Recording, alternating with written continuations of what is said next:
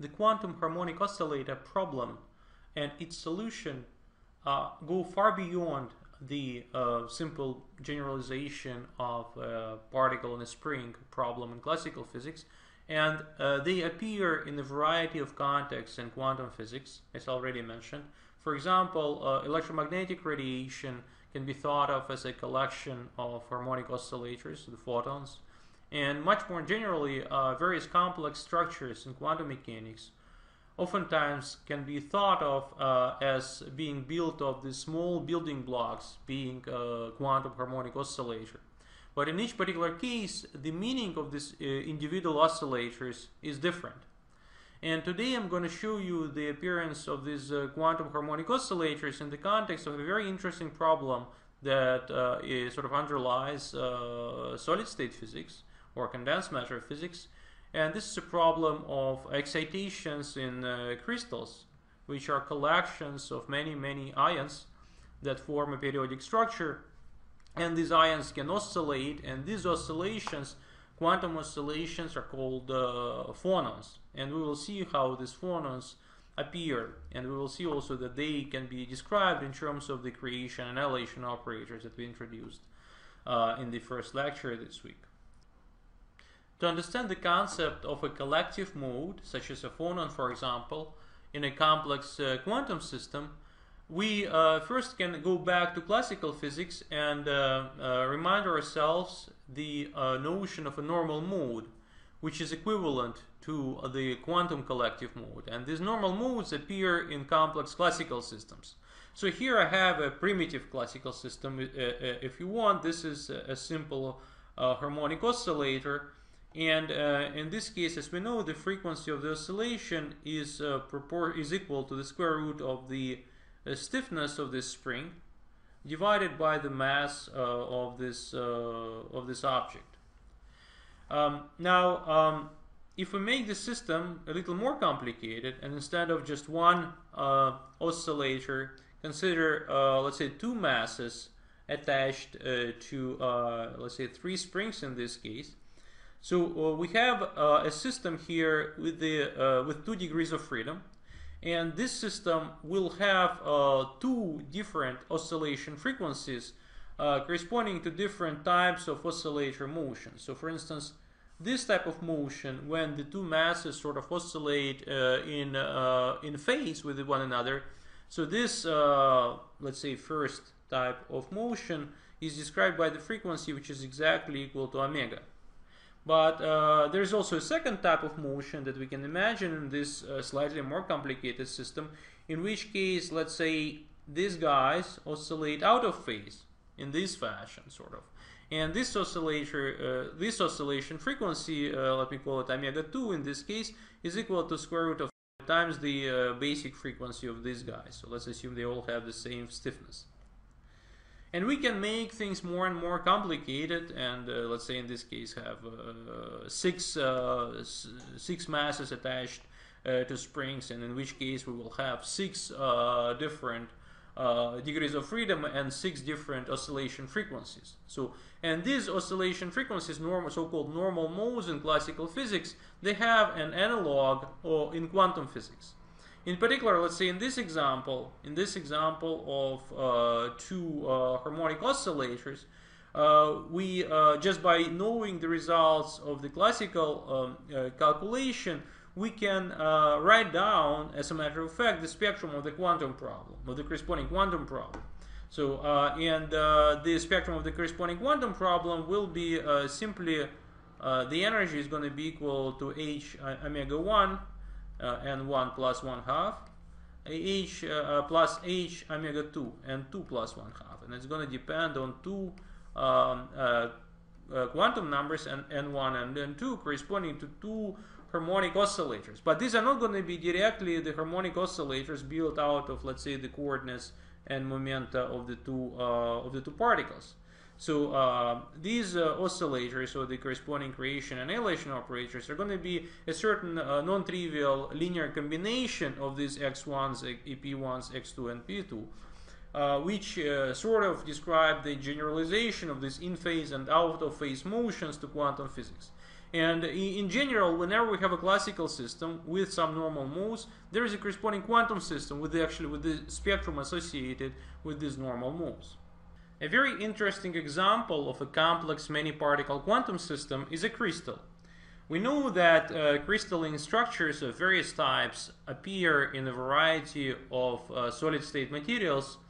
And in these structures, so what happens is that ions or atoms of which this solid-state material is sort of built, they arrange themselves into a unique order and pattern. And so here, for instance, I'm showing a fragment of a so-called simple cubic lattice. And these blue balls in this picture correspond to atoms sitting on their equilibrium position on their lattice size.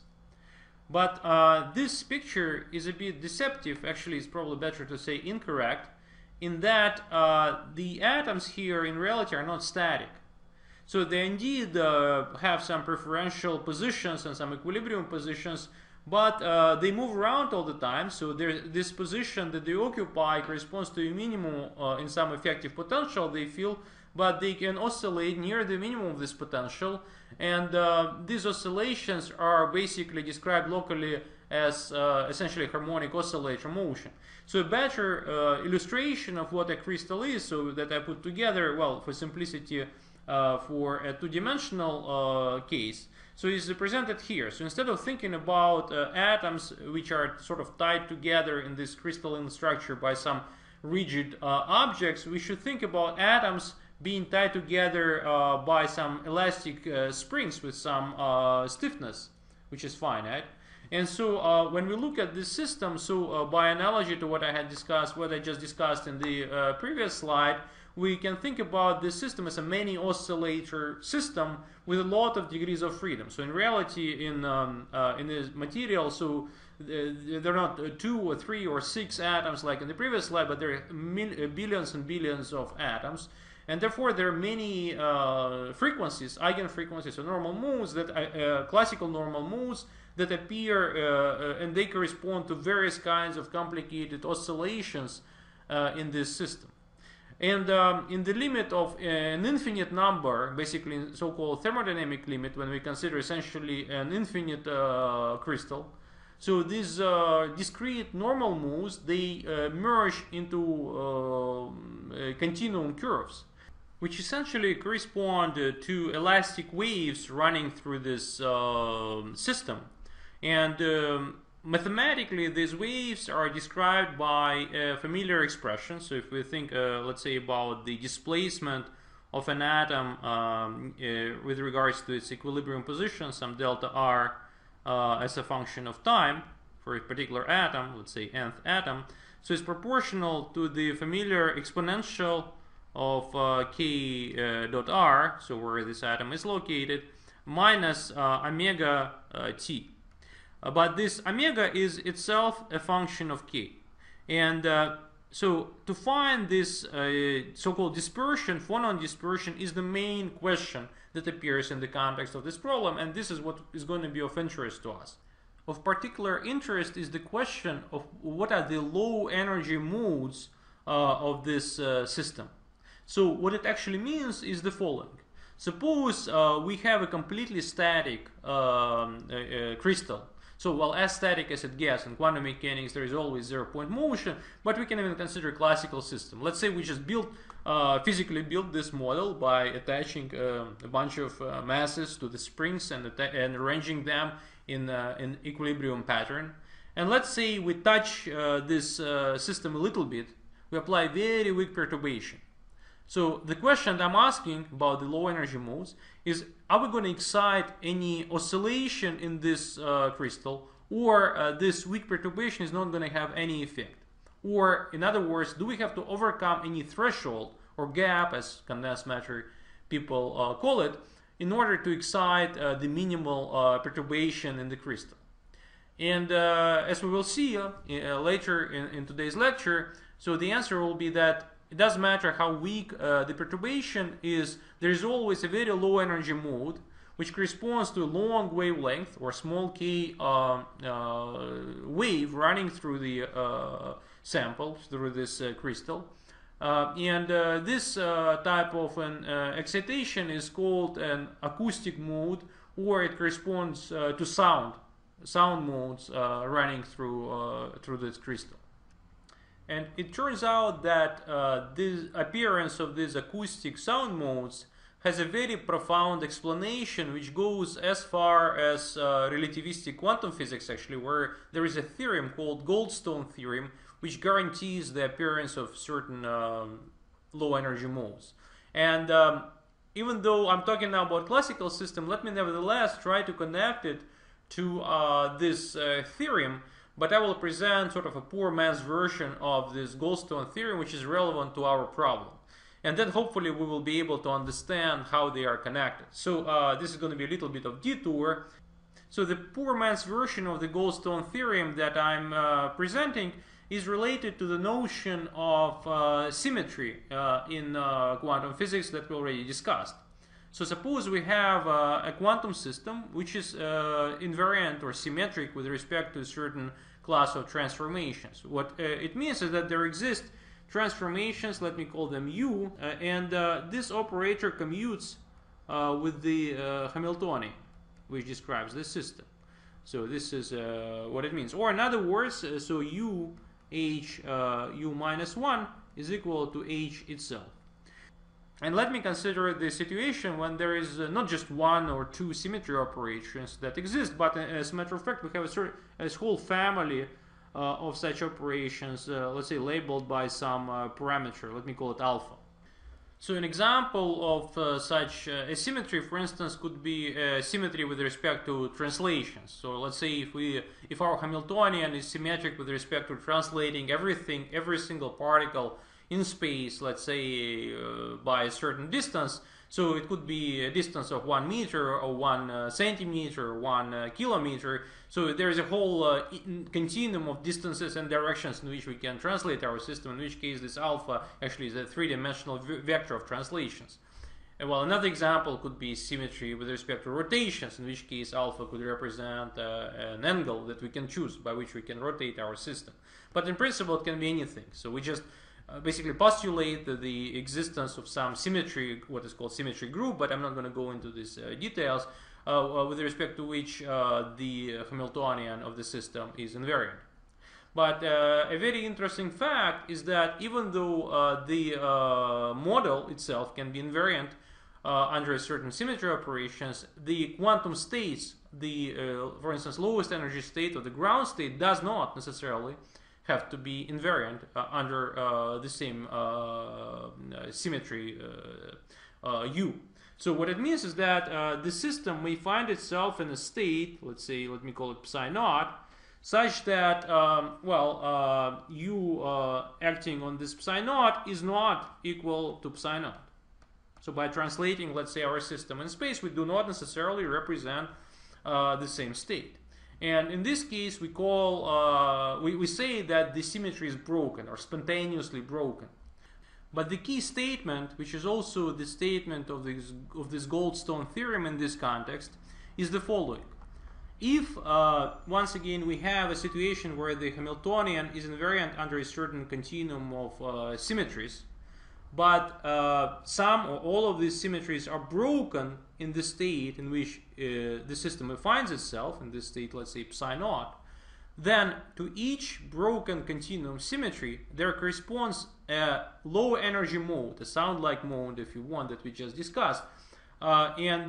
This statement, this correspondence is again the statement of this Goldstone theory. So I realize that there have been, a lot of words that I've said, but perhaps the best way to understand the actual meaning of these words would be to provide an example, which also will explain why this discussion is relevant to what we talked about before in the previous slides about phonons, crystals, and all these things. Now let us look at a crystal structure once again. So we have here a periodic arrangement of atoms, but nobody puts this crystal structure by hand, right? So if we have a piece of some solid material, let's say a piece of copper, so nobody builds it by hand, like atom by atom. We don't have to do it. So the nature does it itself. So these structures, they form spontaneously, and there is some wave function, if you want, psi naught, which describes well, very complicated wave functions, which describes this atom. So how do these atoms form in such a pattern? So this psi naught is a solution to a certain Hamiltonian that describes those atoms.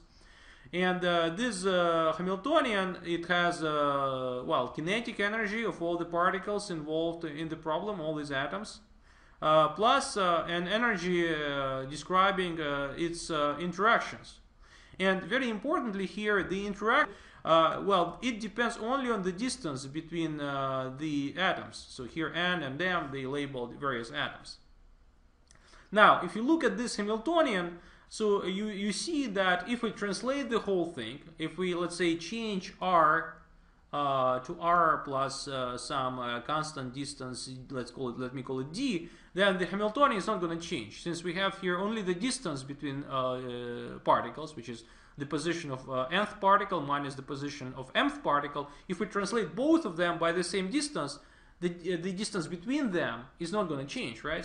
So therefore, in other words, what I'm saying here is that here the Hamiltonian is invariant under translations in real space by an arbitrary, it's very important, by an arbitrary distance. So, but if you look at the crystalline arrangement here, so it is no longer invariant under an arbitrary translation. So if I move my particles, let's say, by a fraction of this lattice constant, I'm not going to reproduce the crystal. So the crystal is still symmetric, but it has a symmetry which is sort of lower. It has only discrete symmetry, while the original symmetry of the problem was a continuum symmetry.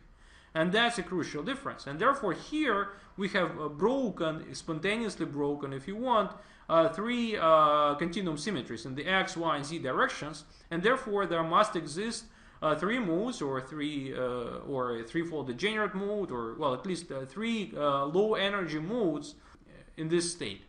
And these modes are exactly the phonons that we're going to find. Of course, in our solution, as we will see them automatically, and they're not going to be related to a spontaneous symmetry breaking itself, but it's very interesting. This connection is very interesting because you can sort of predict the existence of such low energy modes just by the fact that certain types of structures form out of symmetric systems. So in the rest of the lectures today, I'm not going to be alluding to this Goldstone theorem. So this was just a remark for those of you who are interested in advanced understanding or advanced subjects.